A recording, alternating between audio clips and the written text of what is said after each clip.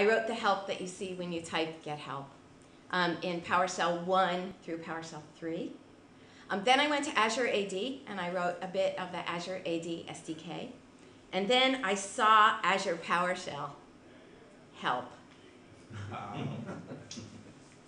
So I switched over, and I tried to bring some managed adult supervision to Azure PowerShell help. And we combined everything that had been done, good morning, we combined everything that had been done on one page. If you guys want to try Help Writer, the keys are up here. The little USB keys are up here.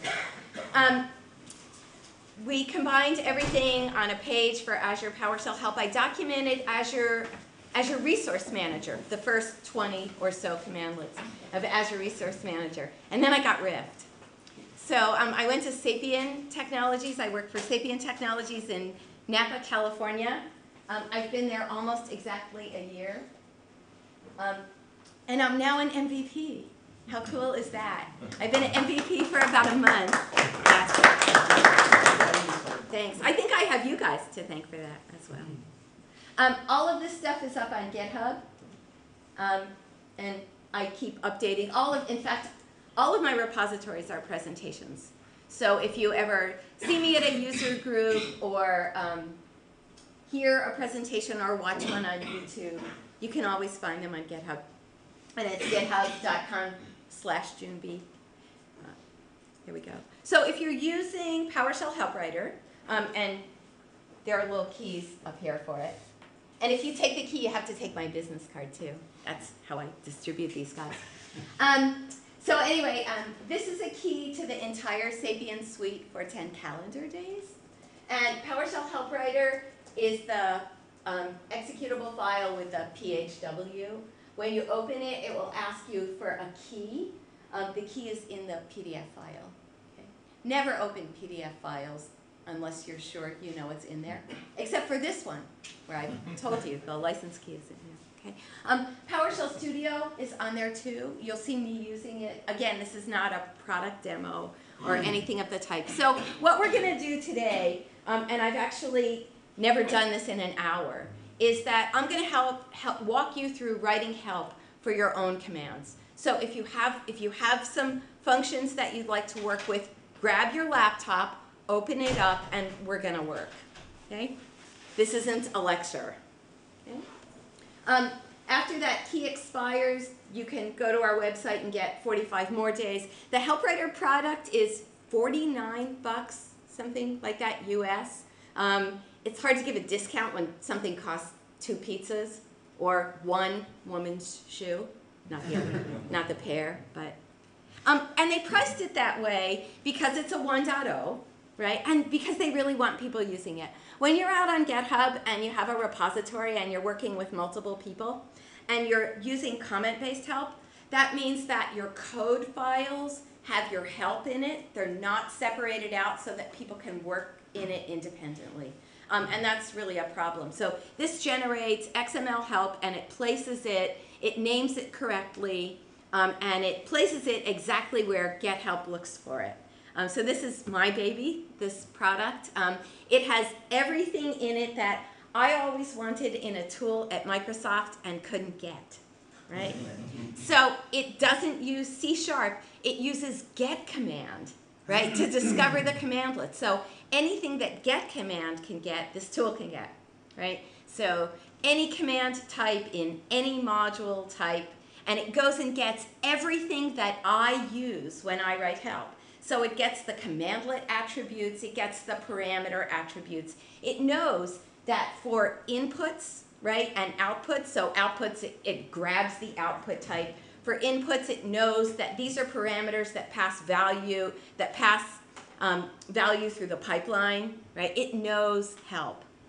So, and this is just a 1.0. It will get better and better and better and better. Okay. When you save the XML file in PowerShell 3 and later, it expects your XML, or even 2, I think, it expects your help file to be in this location. So this is a language-specific directory of your module directory. In PowerShell 4 this changed, but I think there are very few people even now who are writing modules intended only for PowerShell 4 or PowerShell 5 and later. Okay. If you have both comment-based help and XML-based help for the same module, comment-based help will take precedence. So if you create XML-based help and you don't do something to your comment-based help, you will never see your XML help. Okay? The .external help keyword takes precedence over everything else in comment-based help. It is required only for functions. If there is an error in your comment-based help, and I'll show you this in just a minute, if there's one typo in any comment-based help keyword, it will ignore all of your comment-based help, and the default is auto-generated help, which is mostly blank. That's true in a script module, in a manifest module, right? If you have XML help, it will fall back to XML help. But for the most part, if there's a typo in any of those comment keywords in any way, your fallback is auto-generated help. It looks just like get command. Okay? And this is how you add an external help keyword. Okay? It's .external help and the file name of your help file on the same line. This is all documented. Nothing new here at all.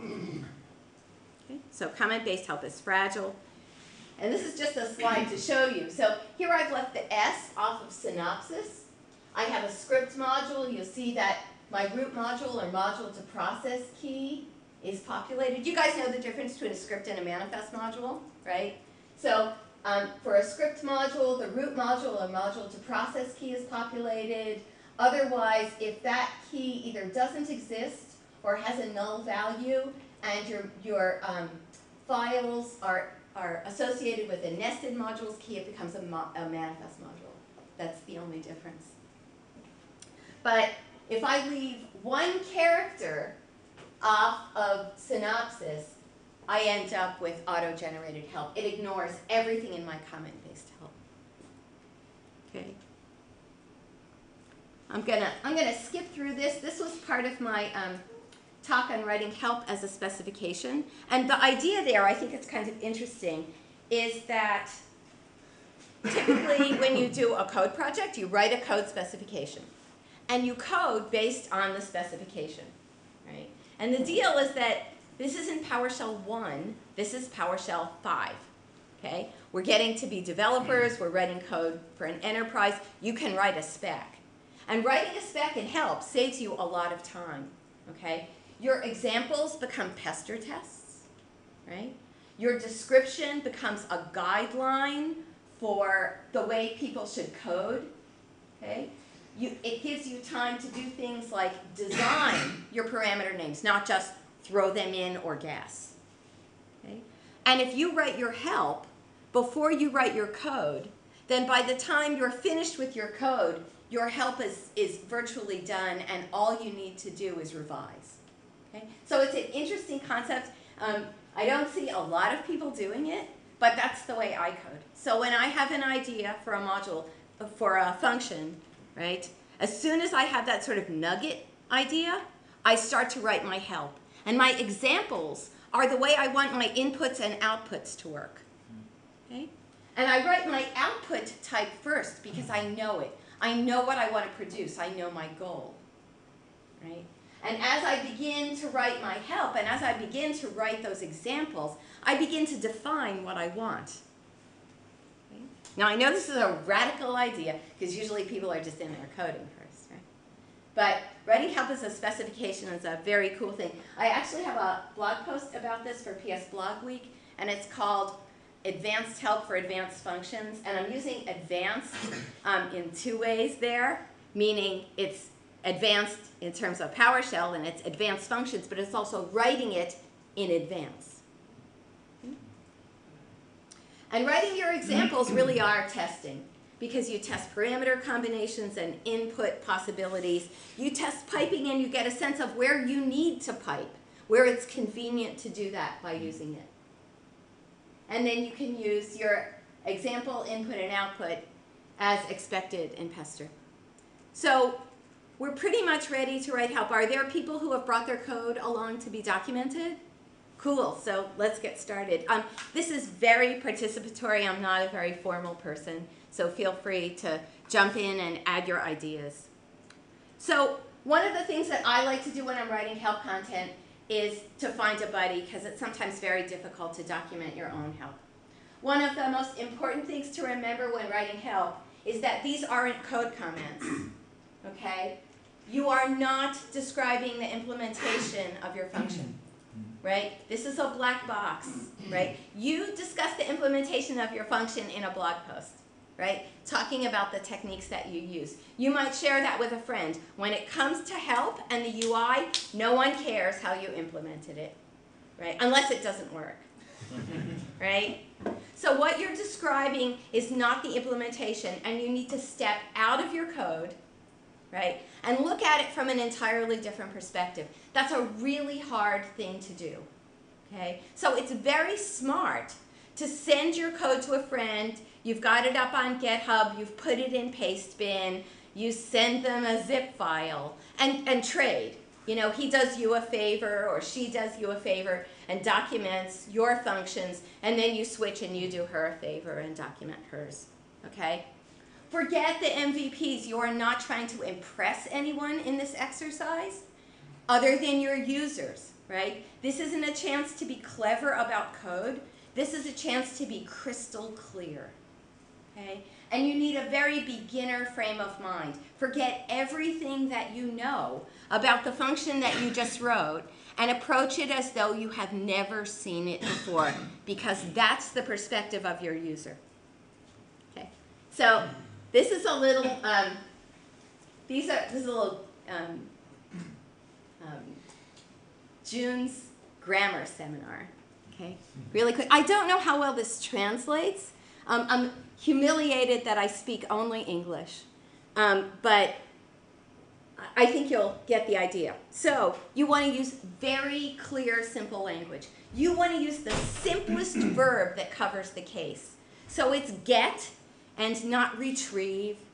It's use and not utilize. Utilize is not a word in any language. It doesn't mean anything more than use, right? Use change, not modify or adjust. I don't want to hear if you desire to, you know, if you feel that you might wish to. No, right? To do this, right? Okay? Be careful with words that can be ambiguous, like remove. I want to know what this does, right? Okay?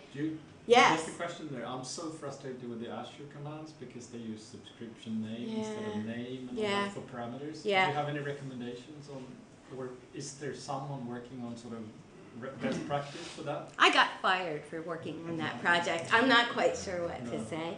I mean, it really makes sense. Yeah. So you know, so at some point I'm going to do a talk about help in an open source world, right? I think it's incumbent on all of us to go back, figure out what those things do, and write the help. You know, one of the problems with the Azure PowerShell commandlets, and I don't know if this is still true, is that you couldn't pipe to them because they all pipe, they use value from pipeline by property name, and the property names don't match. No, that's it. That's terrible. Yeah, it is. It is. You know, and what they tell you, and they really mean it, is that if you don't like something, it's on GitHub, go fix it. You know, it's crazy. Yeah, I don't really want to go there. It's very frustrating for me because I use Azure and I use Azure PowerShell, so I actually have to use these things. Yeah. So, get back to the school marm thing. Okay, passive voice does not name the actor, so it happens, right? The objects can be exported. Your user doesn't know if they need to export them or if you're exporting it for them, okay? This happens, does not help anyone, right? You need to make it very clear. You can export the objects, right? You must export the objects, okay? Be very clear, and if you end up with this passive voice format, you realize that you're missing some information, right? The passive voice is designed to obscure the actor, and you don't want to do that in help. Yes? I think, I'm not sure about that. I think it might just Yeah. but I think it may also be perhaps a cultural thing. Mm-hmm. I think in the UK, passive voice is almost preferred. Right. And Right. The alternatives seem somewhat less concise and less precise. Right. Yeah, they might seem less precise, and they might even in some cultures seem rude, right? You do this. But I think when you're struggling to learn something, the last thing that you need is another level of abstraction, okay? The person is already trying to figure out how to use your function, right? And being polite or even being concise is not the goal, right? The goal is to enable the user to use the function. And at that point, I think it's whatever it takes. Now, in some cultures, it might seem so rude that you actually do want to adjust a little bit, but I don't think that's typical for this audience, right? I think that developers are used to figuring things out for themselves or hardly any help at all, and whatever help you give them I think is appreciated, but being clear doesn't waste their time. Nobody wants a story in their help, right? Okay, so a couple of other things. Give instructions in the order that the user needs them, okay? So this is my favorite one, okay? Click Run in the Things section of the Home tab. Right? Okay? You can almost feel your brain trying to rewire itself. Okay? So here's the way to do this. Click the Home tab, and in the Things section, click Run. Okay? To find the parameter value, right, run this commandlet, pipe it to this, and use the result as input, okay, in the order that the user needs to do it, okay? Yeah, task first, then instructions. Instead of use the format parameter to format the date. What's happened here? The person has fallen in love with their parameter and their implementation, and they've forgotten that the user is over here trying to format the date. When users who speak left to right languages, anybody here doing Arabic or Hebrew or Japanese? No, okay. Left to right languages, users skim down the left side of the page. So you want to put the goal of the activity in the first part of your sentence. To format the date, to do this, instead of to do this, use my create parameter, okay? Using the credential parameter helps you to avoid access denied errors. That's nice. To avoid access denied errors, use the credential parameter. Okay? So now we can get to work. This is the order in which I usually write help. This is not the order that help is listed. And the reason that I do that is that I go from specific to general. Okay? So this is my learning process too. So what I'm doing is, as I'm writing help, I'm learning. So I write a really quick first draft of the description, then I figure out what I'm getting and what I'm returning. Then I go into the details of my parameters, I write my examples, the synopsis is the summary, you have to do it last. Okay? And then I go back and I fix my description and then write the about help. I write about help last because about help is rarely about one function. It's about how to use a bunch of functions to do a task. I need to know those functions before I can talk about using them together. Okay. So let's start with the description. And here's the checklist. Do we have people actually working on their functions? Great, okay.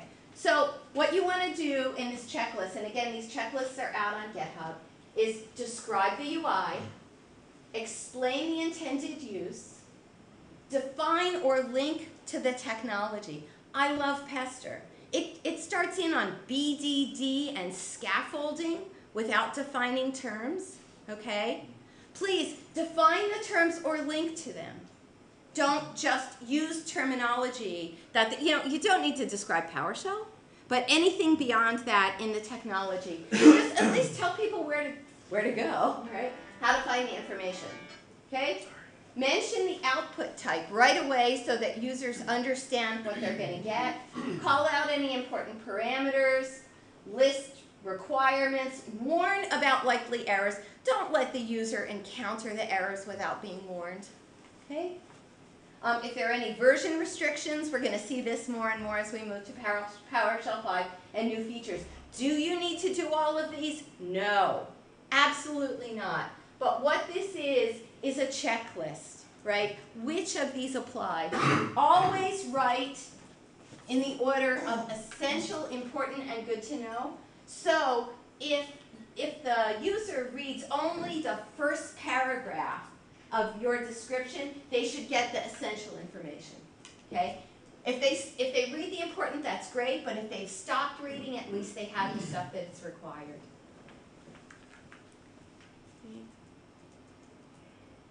So this is just a little example that comes from the PSCX module. There's a little commandlet that gives you placeholder language, and this is how I wrote the description. First, I used the template to get some bullet points, and then I put together the description. So I'm going to give people who are working about 4 minutes to begin to do the first draft of their description. Yeah? I have a couple of issues.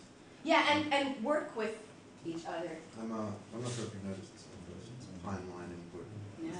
No, thank you. So that's just in that Yeah, parameters. yeah. The other thing, getting a validate schema to get this. Well, that was Yeah. my question. Yeah. What your description is unexpected, the return value, so it's typed. So, but I wasn't actually able to see, so I went to this 218. So outputs here. So I previously had I had inputs in there as well, which was giving the same error. So I deleted that, and now it's moved down to. Right, so the inputs wasn't the error. There's something else. Inputs was originally the error, so I Right. deleted that. And Right, now but then, yeah, so it's something else. It's not inputs or outputs, and it might be something even down the road. I'm talking about this concept. well, it's moved on to the next one. Right.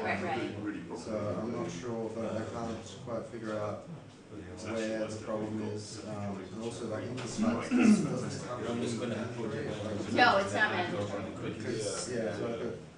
Yeah, absolutely not. So I kind of just don't know where to go from here. Yeah, well, can you still write your description? So go to the top. Okay. So that's a good start. So why don't you work on the content and we'll solve the problems. Yeah. Well, I kind of have gotten to a stage now where I'm sort of okay with it. Yeah, but let's deal with that so that we can figure out what's going on. It's really difficult to debug. Okay, so just fill out. Yeah, so go up to the description. So what you're working on, I'm going to go back here and put the description checklist back up. So this is where we are. Yeah. Sorry. So describe the command UI. Yeah, so what you're thinking of is someone approaches your commandlet or function, right? What do they need to know? So you want to start with, what does it do? Okay. How does it work? What does it return? Okay. What does the user need to gather in advance in order to use it? So these are all things that go into the description. Okay. So the synopsis part of it, will we cover that later? Yeah, the synopsis is at the end because it's a summary. You can't summarize what you haven't written.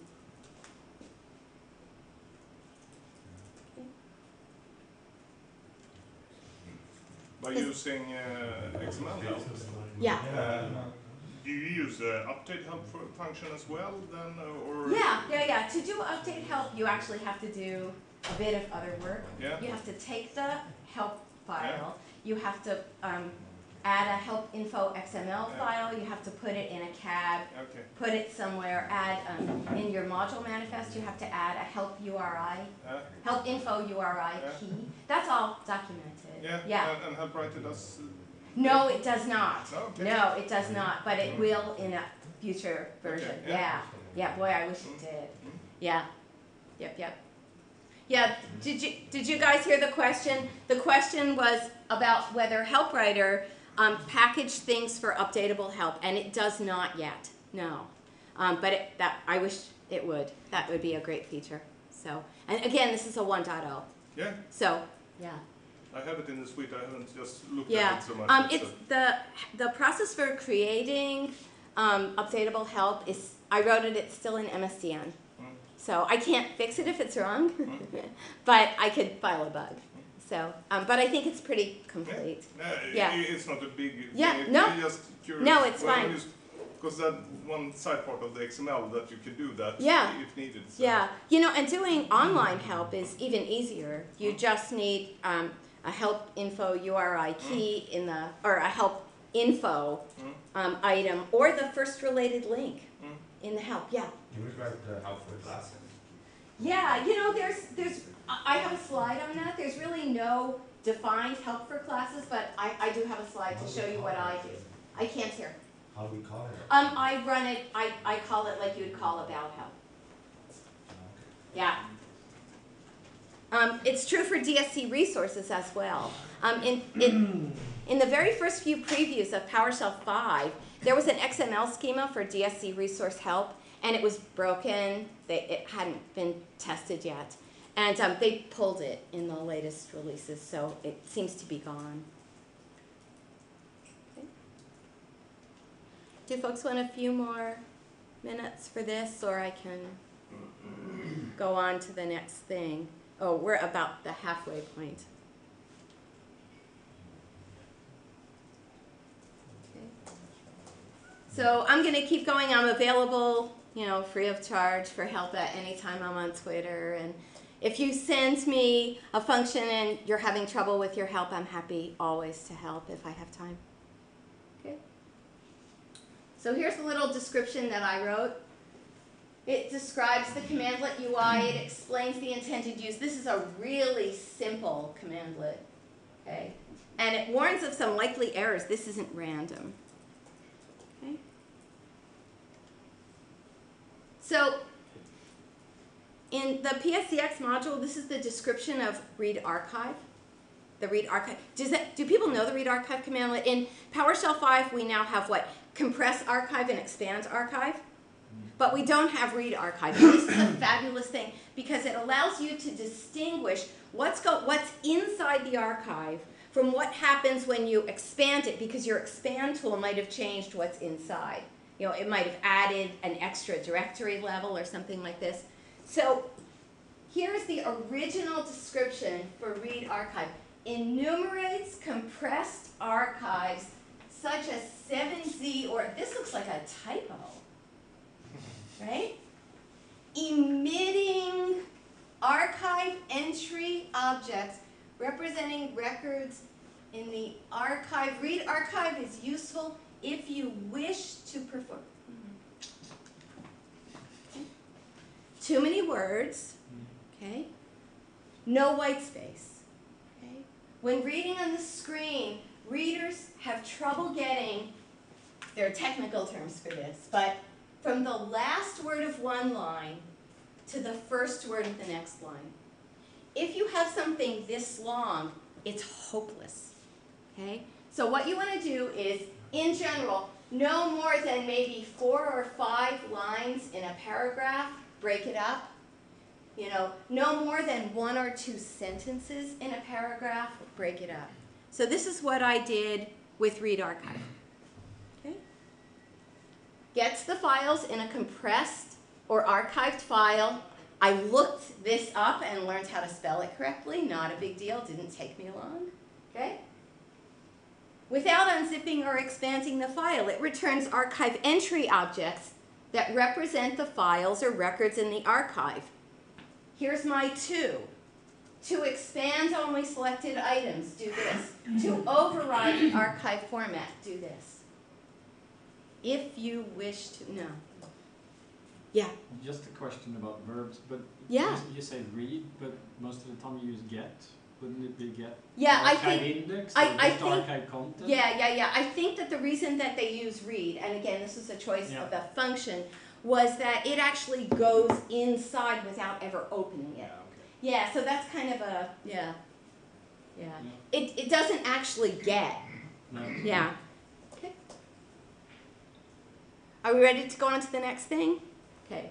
The next thing I do are inputs and outputs. Some people skip these. I think they're essential. And the reason that I think they're essential is that often what I want to do, once I've gotten something from your commandlet, is pipe it to something else. If I don't know the output type, I have to go looking for it before I can set up my piping. If I don't know what I can pipe to it, right? Which parameters take value from pipeline or value from pipeline by property name, right? I have to go looking. You have shifted the burden from the person who knows that function best to a user who's busy, right? So do the inputs and outputs. It'll take you a minute and it will save people a lot of time. If you go back there, just one quick Yeah, question. sure. The output there, it's quite a, yeah, it's an output object, but it's very generic. I'm not sure which properties I'm going to Right. get. Would I that understand. Yeah, that's one of those things about custom objects, right? Would So you try to describe it as you will have the property name that is a string, and you will have a yeah, so there are 2 places that I use custom objects all the time. There are 2 places I would describe it. I would mention it in the description, and I would be very explicit in the example. Yeah. Question there, is it preferable to add a type to the custom object so it actually becomes Yeah, your but then specific- it will be an unfamiliar type that the user can't look up in MSDN, so you need to let them know that as well. Yeah. So if what he's saying is that you can go in and do what it is, it's PS object something type names, Yeah. right? And you can add a type name, you can insert a type name so that your custom object has a unique type name, right? And that's a great thing to do. It's a best practice. It's in the tool making book. I do it when I'm using best practices, right? But then your output type will be something that you can't look up, Yeah. right? So you just need to let the user know what it is. Yeah, no problem at all. So basically, this is what happens.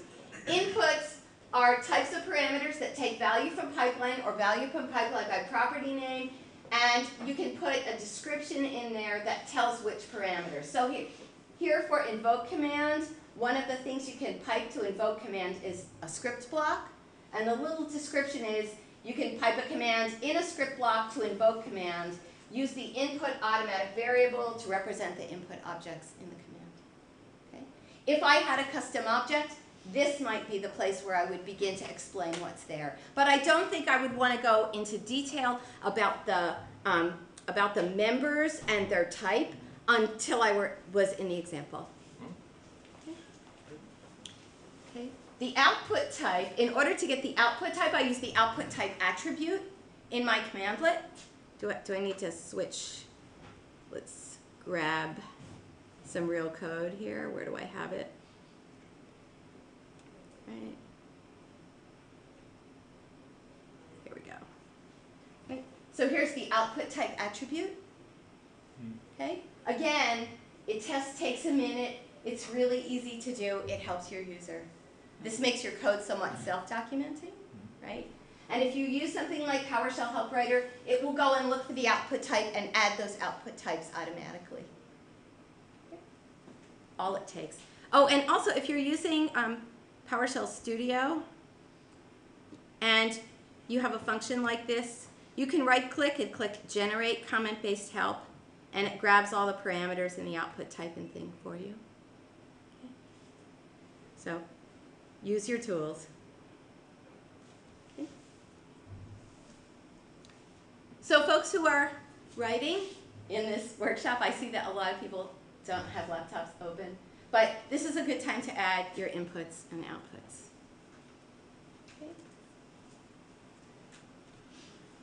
in comment-based help, it's sort of free form. So what I always do is the first line is the output type, and the second line is the description. This is just the name of the commandlet. It doesn't go there. That was for reference. Again, input type, the first line is the type, and anything after that is the description. Questions? Yeah. How many people have written comment-based help and used the inputs and output fields? Great. You guys are like the best of the best. I suppose you could just quickly flick back to showing the syntax of the output. Absolutely, file. right there. Yeah. The one in the attribute in the code. You Oh, showed- you sure. showed it Yeah, there. yeah, totally. Where did I put it? What was the question? Just to see okay, so it's just a The output type attribute. Yeah. Okay, great. And this is described. Where did I do it? About functions advanced parameters, I think, or commandlet binding attribute, maybe. Oh no! We wrote a separate help file. Yeah, it's a separate attribute. Yeah, it's about functions advanced. What is it? Yeah, output types. I'll find out. I'm sorry that I don't know.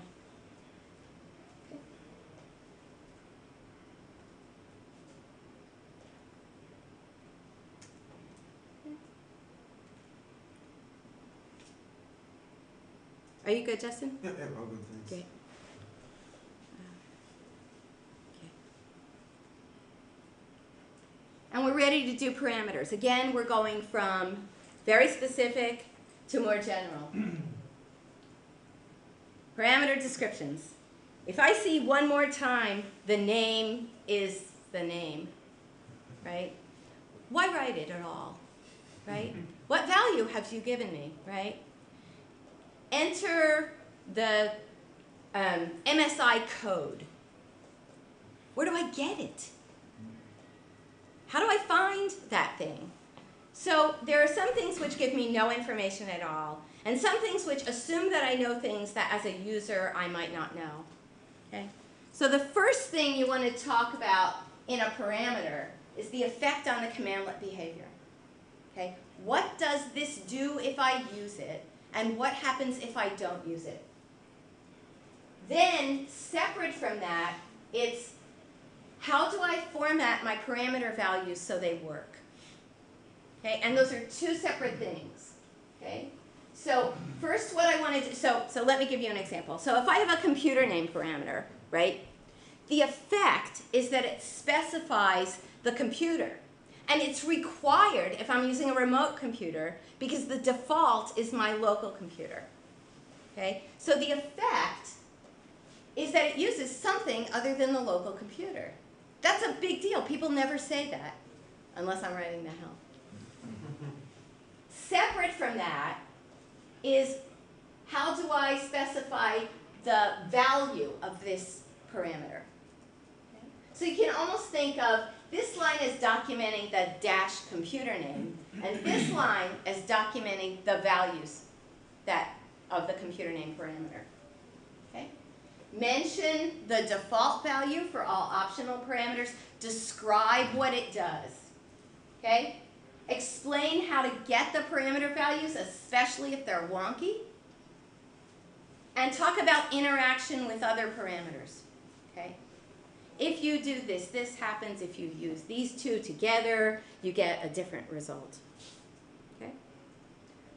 Parameter attributes, in general, your tools will pick up. Right? If you're using tools, if you're using something like HelpWriter, I think Commandlet Help Editor, remember that?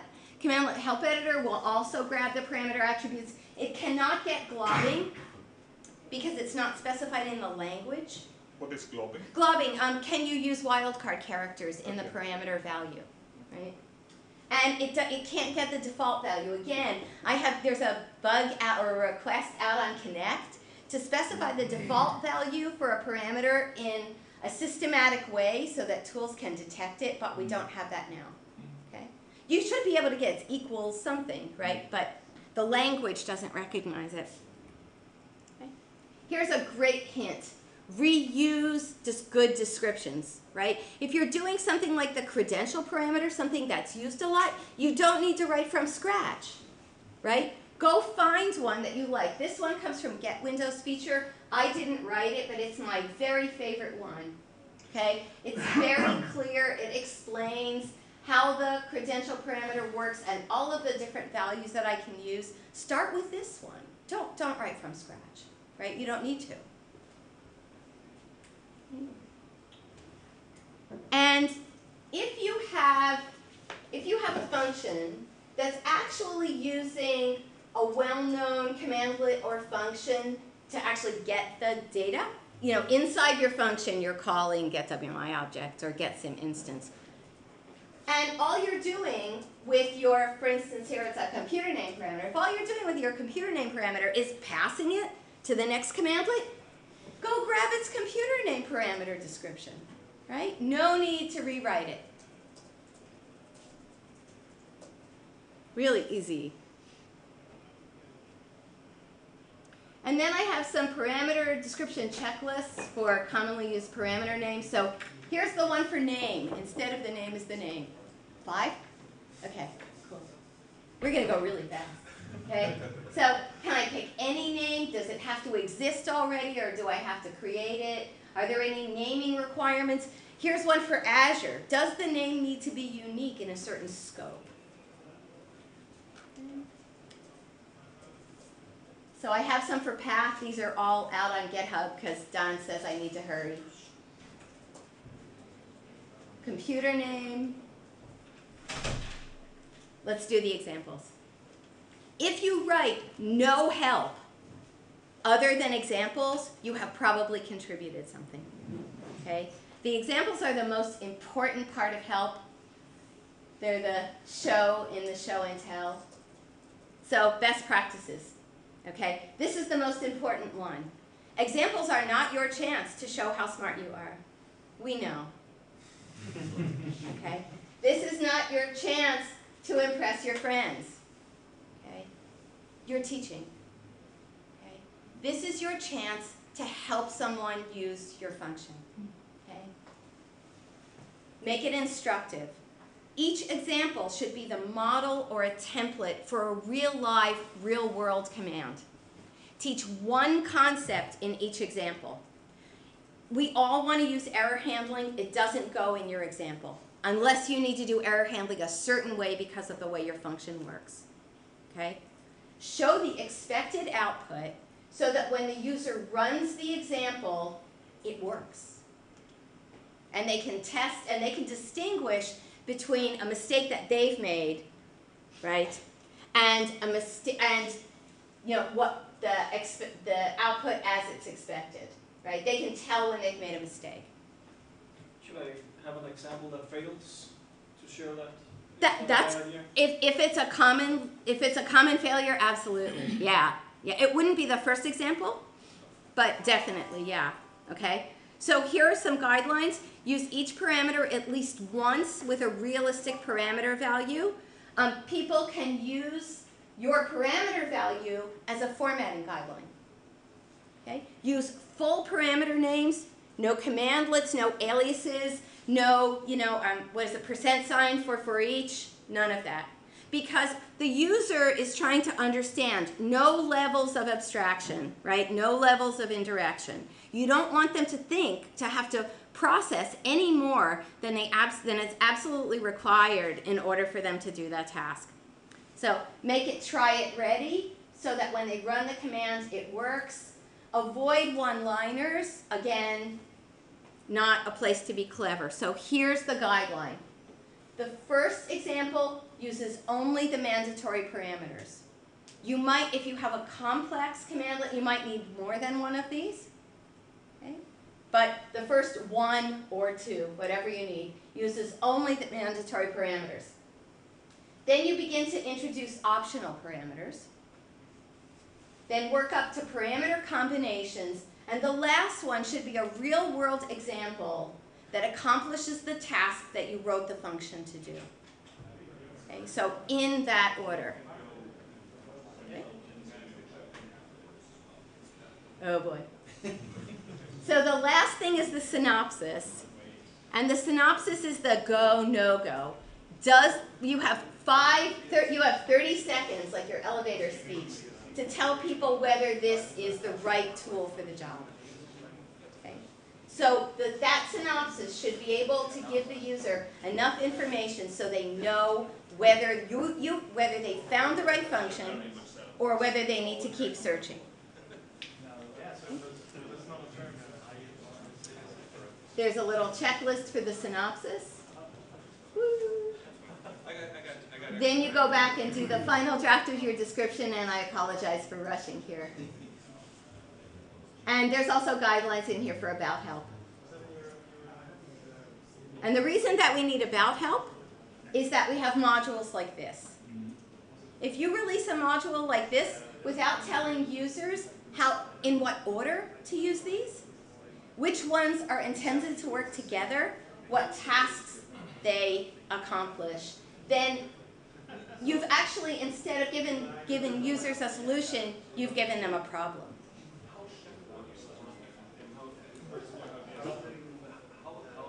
We can discuss help for classes afterward. Okay. Let's get to the very end of this. These are all the checklists. All of this stuff is out on GitHub, on GitHub. Okay? And Don is going like this, so I think I'm done. Thank you.